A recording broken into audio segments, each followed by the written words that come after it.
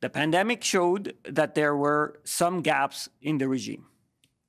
That's why we strengthened the protections last September to include refunds for situations outside the airline's control, such as a pandemic or a major weather event. Right now, everyone is entitled to a refund when the airlines are not able to complete the journey within a reasonable time frame. But last year, as the air sector began to recover, passenger volumes surged incredibly quickly, exposing the Bill of Rights to a lot of stress. As a result, we also saw passenger complaints increase at the Canadian Transportation Agency, leading to a significant backlog. These challenges have given us useful insight into how we can strengthen the rights and protect passengers even further. So this is exactly what we are doing. Today, I'm announcing that we are making significant changes to the air passenger rights. J'annonce des changements aux droits des passagers I am announcing aériens. changes to These air changes passenger rights. are included in our Budget Implementation Act, Bill C-47, that was tabled in the House of Commons last Thursday, which we hope will pass soon. Once these measures are implemented, they will strengthen air passenger protection and simplify the complaint process. Among the new changes, amendments would make compensation the default unless specifically cited as a limited exception. Les compensations vont être obligatoires. Compensation will be mandatory. So, in addition to being entitled to a refund, most air passengers will be entitled to financial compensation. Right now, compensation for delays and cancellation is only required for disruptions caused by the airline, and which is not a safety issue. With the new changes, we would be combining the current three categories, which are disruption within the airline's control, within the airline's control but necessary for safety, and outside the control of the airline, into a single category where everyone would be entitled to compensation except for a clear list of exceptions. These exceptions would be established by the Canadian Transportation Agency through a regulatory process within which Canadian and industry stakeholders are consulted. This means there will be no more loopholes where airlines can claim a disruption is caused by something outside of their control for a security reason when it's not. And it will no longer be the passenger who will have to prove that he or she is entitled to compensation. It will now be the airline that will need to prove that it does not have to pay for it. This will make the process much simpler and push the burden of proof onto the airlines. The changes in the legislation would also include implementing standards of treatment, like paying for your food if your flight is canceled or delayed due, for example, to a snowstorm. Since last summer, we also saw how lost baggage impacted passengers.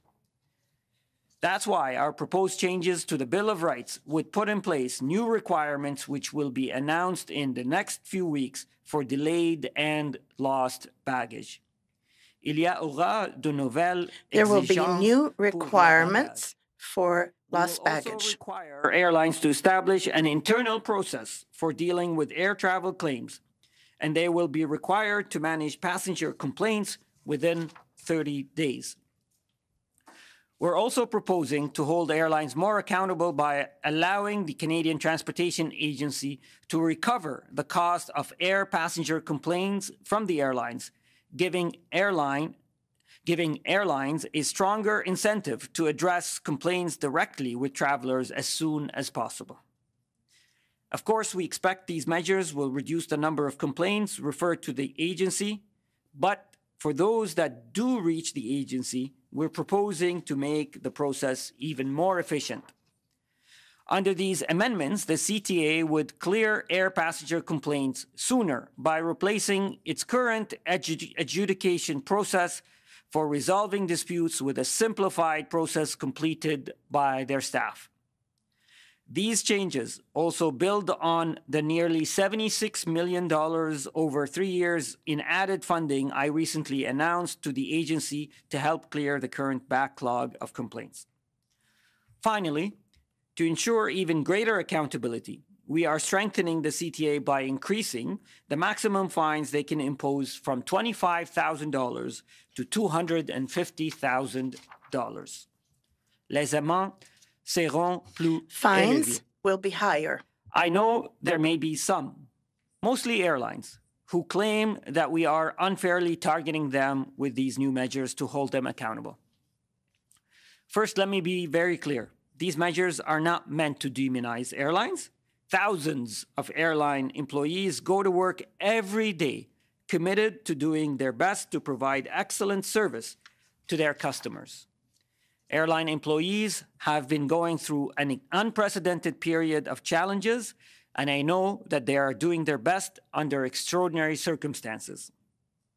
It's important, though, to acknowledge that when a passenger purchases a ticket, that is a transaction between a passenger and the airline. So it is the airline's responsibility to make sure they uphold their obligations to their customers. There's a significant imbalance in power here between airlines and their customers, where customers could suffer considerable consequences if a service they purchased was not delivered properly. I believe there is a role for government to fix this imbalance and help ensure that passengers are protected. I also want to be clear on another matter. We are still pursuing shared accountability across the sector by imposing new public data sharing requirements for airports and air carriers. We will also be requiring all those within the air transportation system to share more data with one another to ensure the best possible experience for passengers. More data sharing and greater transparency will enable the creation of a more accountable system for everyone. Stay tuned for additional measures to be announced in the coming months. Thank you again. Merci.